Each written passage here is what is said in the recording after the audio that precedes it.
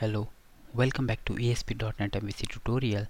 I am Ashish. So this is part 21 of this video series. So before proceeding, please watch my previous videos, that is from part 1 to part 20, because I have covered all the basic things which is required for creating a dynamic website. Okay, so now in this tutorial I am going to discuss about the layout view in an ASP.NET MVC application.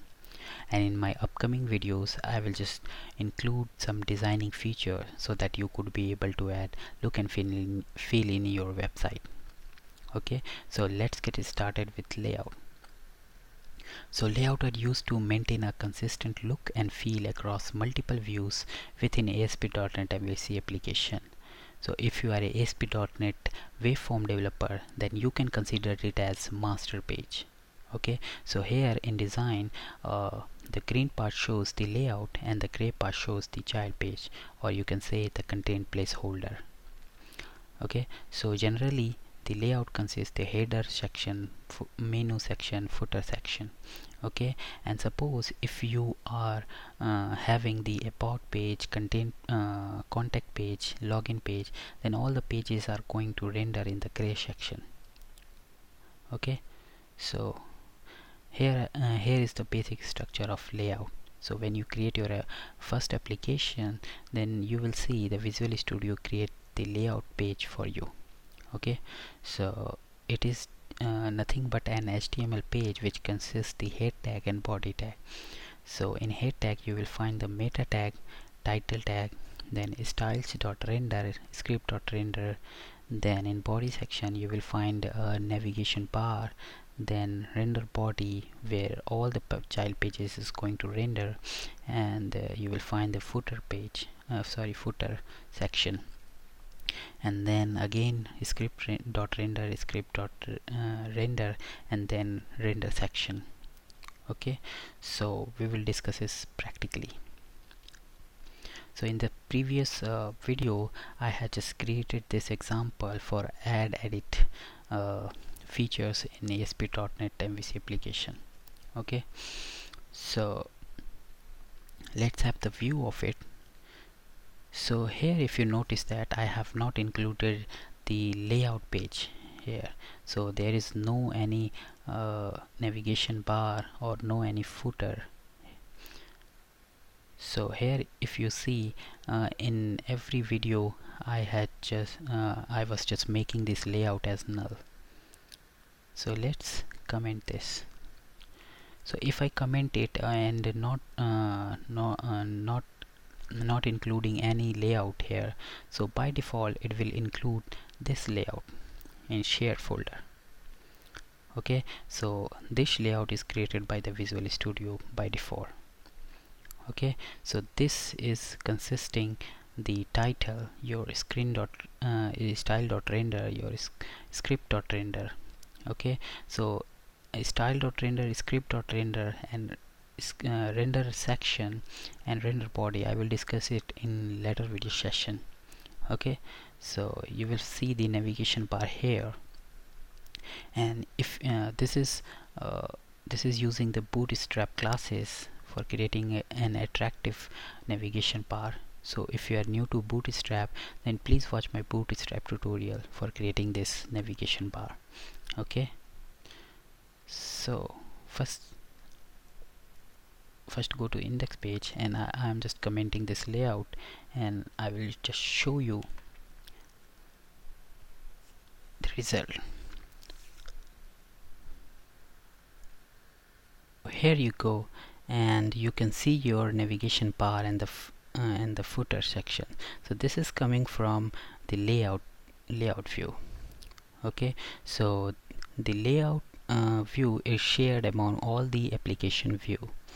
Okay, so let's go to the layout and just comment those section, because I'm not going to discuss it in this tutorial. I will just discuss it in later video session. So I also don't need this, and this is your navigation bar, and here my index page is going to load here.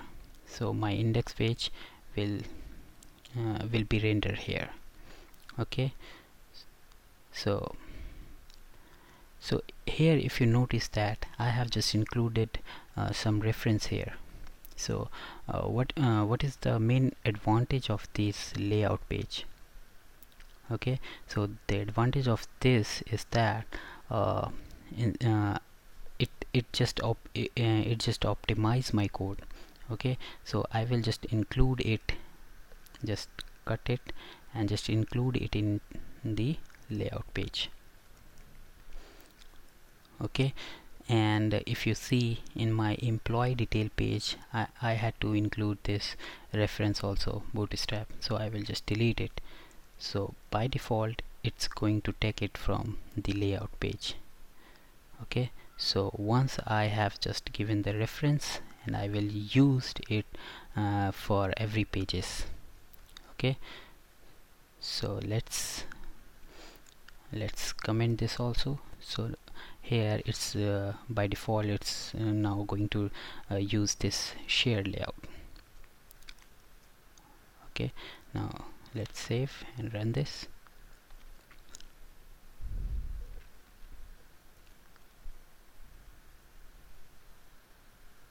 Okay, so here you go, and let's click on go second page.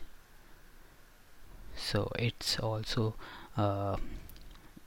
using the shared layout. Okay, so same footer section and same navigation bar. Okay, now let's comment this employee details. Let's put the employee equal to null and let's refresh it. So now let's see what's gonna happen here. Now in this case it's not going to use any layout, and again I have just removed the layout, the bootstrap reference here. So if I include this layout, then by default it will use this this link, bootstrap link.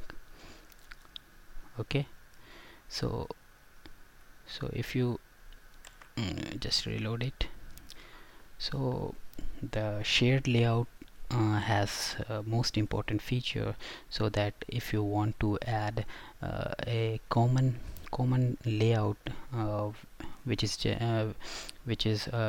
you want which you don't want to make dynamic, or okay, if you want to use a static menu on every pages of your application, so you can add it into your layout page and you can take the advantage. Okay, so this is all about the layout page, and in the next tutorial we will discuss about the style.render, script.render and bundle.config. What is the use of, what is the main role of bundle.config? Okay, so I'm done here. So if you like my videos, then please give a thumbs up, and if you have any problem, then do comment and share my videos. Okay, have a great day. Bye bye.